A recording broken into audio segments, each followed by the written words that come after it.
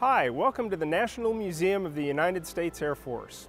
I'm Dr. Doug Lantry from the museum's Research Division, and we're standing here beneath the massive and legendary XB-70 Valkyrie. The purpose of the XB-70 program was to enhance nuclear deterrence. It was meant to be a high-speed, high-altitude, nuclear bomb delivering aircraft. And that was its role in the early part of the Cold War. It was an early part of the so-called triad: bombers, submarines, land-based ballistic missiles. Let's talk about the canards on the XB-70. They're a really unique design feature, and this airplane has unique geometry. The canards contribute to that geometry by solving a really important problem. They're a trim device that solves stability problems between the low speed of about 150 knots and the high speed of about Mach 3 and every speed in between. You'll see that the back half of the canard is a flap. Having a canard on the forepart of the airplane solves the problem of putting flaps on an extreme delta wing design. So what about the windshield on this airplane? Well, it's got unique features as well.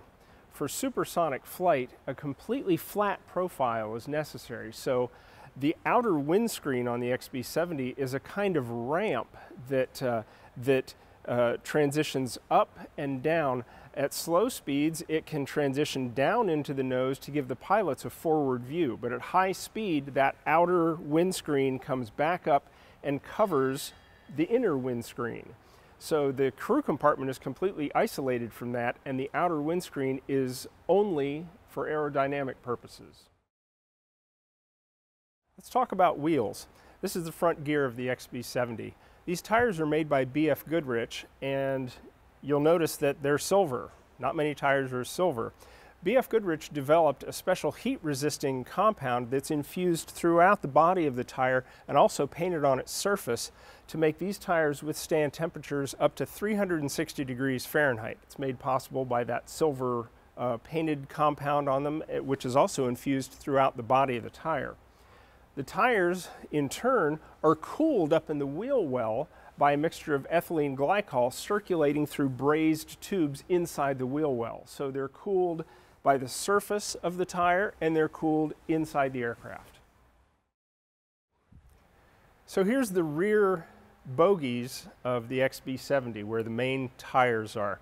The tires are the same as on the front, but check out this little tire here. This little one is about anti-skidding. That tire doesn't have any temperature protection because it doesn't need it. What it does is it tells the computers inside the airplane when to apply the brakes and how much. The brakes, by the way, on this airplane withstand up to about 2,000 degrees Fahrenheit temperatures. There was an incident once landing one of these airplanes where these bogies didn't work like they were supposed to. The whole thing pivots front to back so that the back tires hit first and then the front tires. Well, one time, one of the bogies didn't pivot right, and so the back half of one of the bogies was severely damaged. Didn't lose the aircraft, though.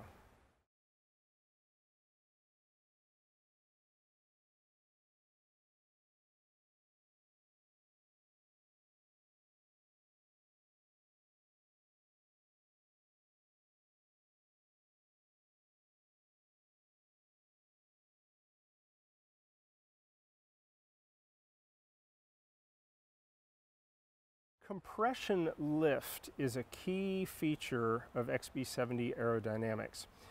The area of the shockwave formation on this airplane, which is just at the front of the intake splitter duct on the underside of the fuselage and wings, creates a shockwave that increases lift in this airplane by as much as 30%.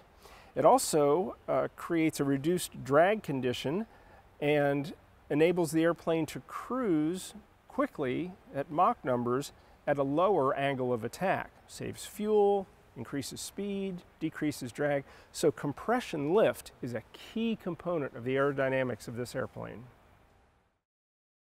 Another key part of XB-70 aerodynamics is variable geometry wingtips, these things over here. At low speeds, landing, taking off, and so on, the wings are perfectly flat, no anhedral, no dihedral. But at low altitude, low supersonic speeds, those wingtips can fold down at 25 degrees. That increases the stability of the airplane, makes it easier to control. At high speed, high altitude, those wingtips fold down to 65 degrees. Not only does that solve stability problems, but miraculously, it also increases lift. So the variable geometry of this airplane both increases lift, provides stability, and allows an airplane like this to operate in a wide range of speeds between 150 knots and about Mach 3. It's really an amazing design feature.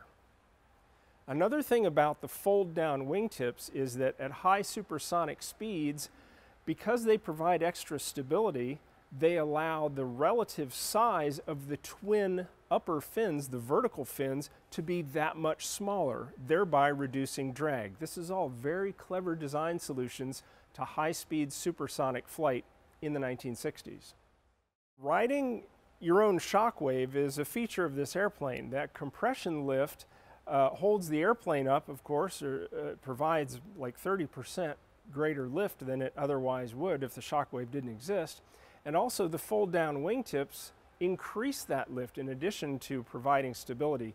They allow the vertical fins on the top of the airplane to be that much smaller proportionally, which in turn reduces drag. So it's all part of a very clever design solution that all works together through some variable geometry to make this airplane a unique aerodynamic specimen.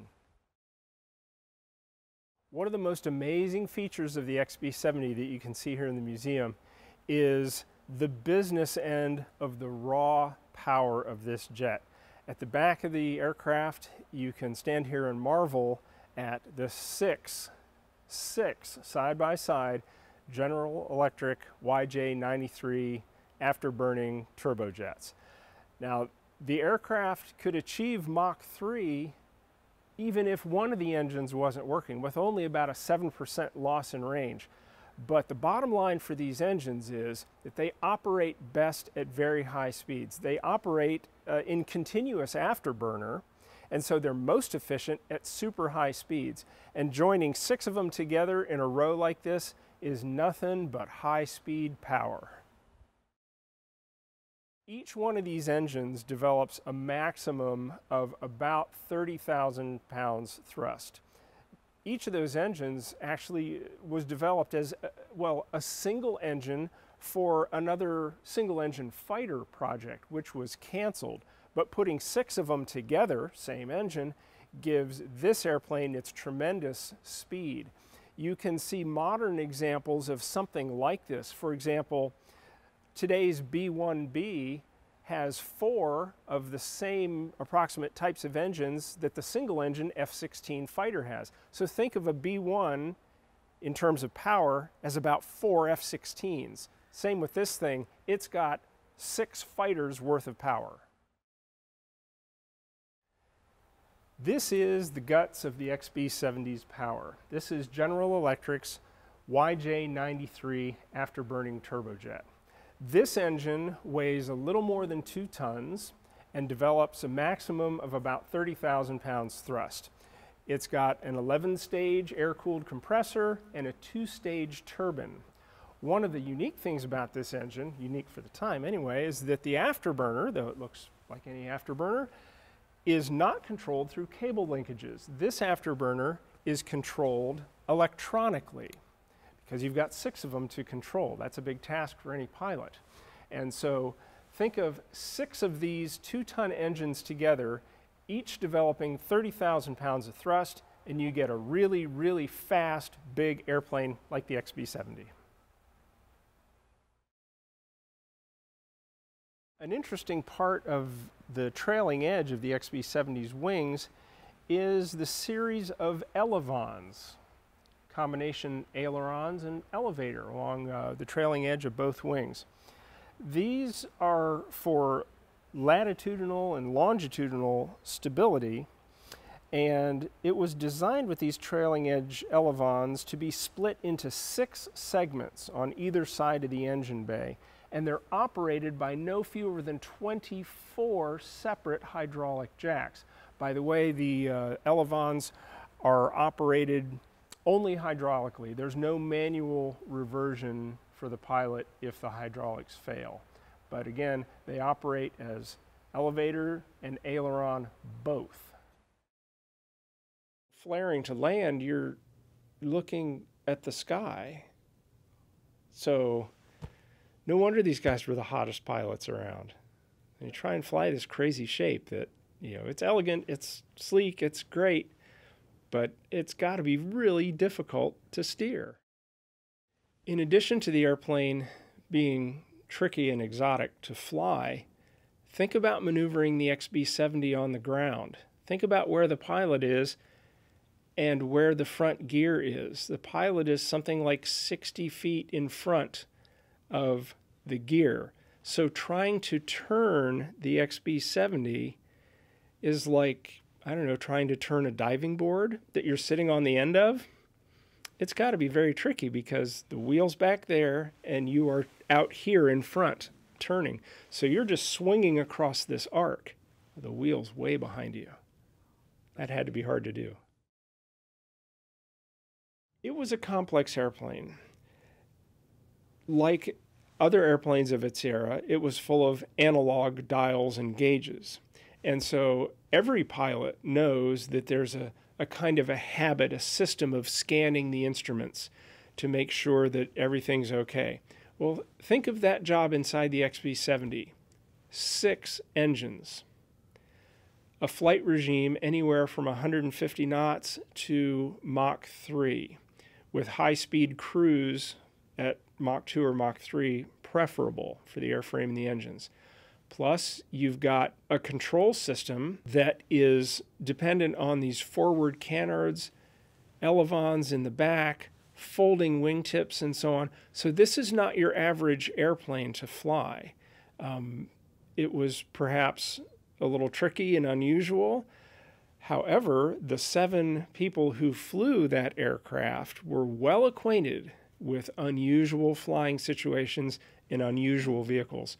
So it wasn't a big surprise for them, but it would probably overwhelm the rest of us. The crew accommodations in the XB-70 might not be what you'd expect. You might think, wow, in such a fast, high-altitude airplane, they're going to be wearing spacesuits. Well, not so. The XB-70's crew cabin was air-conditioned in a shirt-sleeves environment. The temperature in there at any speed was something between 70 and 100 degrees Fahrenheit. So it was a shirt-sleeves environment.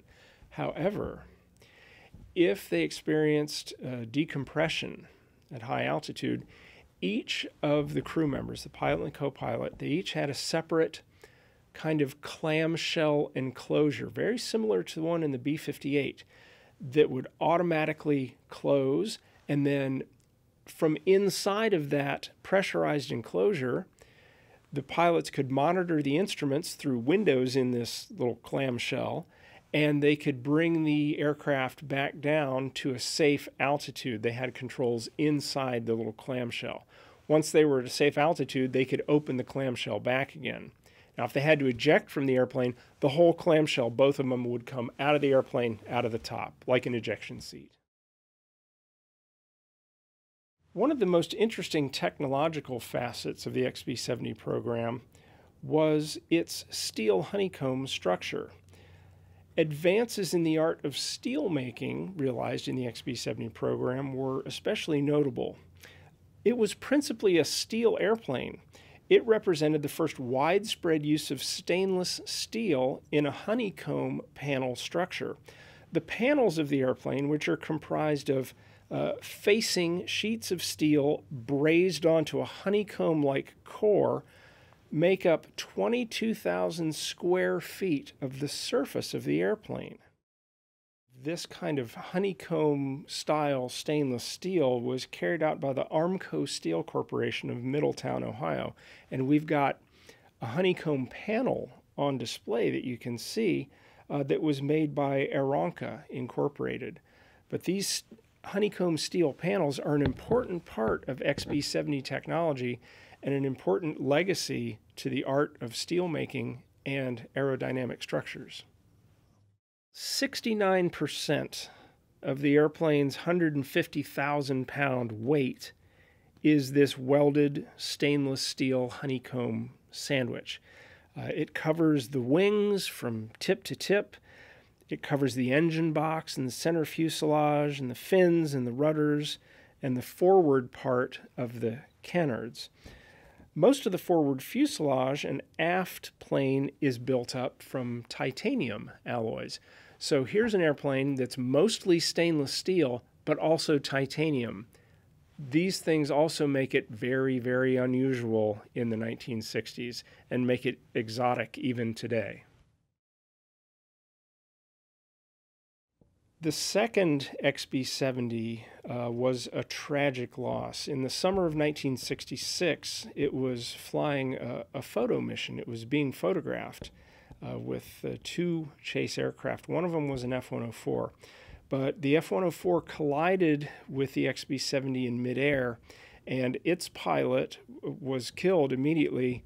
And the XB-70, its wing was damaged and both vertical stabilizers were gone, and it flew on for only a couple of seconds before it became uncontrollable. And its co-pilot, Major Carl Cross, died, unfortunately, and the North American pilot, Al White, ejected from the XB-70, but he was badly injured. But that's how the airplane was lost.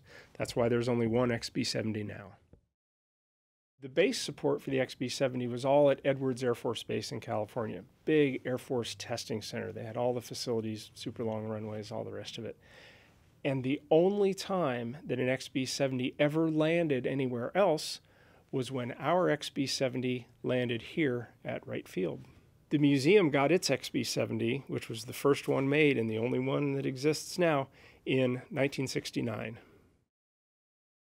The talents required to design the XB-70 included both talent and persistence. The airplane was designed without the kind of supercomputer modeling that we're used to having today, where we know exactly how aerodynamic flow works because we can simulate it inside of a computer at millions and millions of operations per second.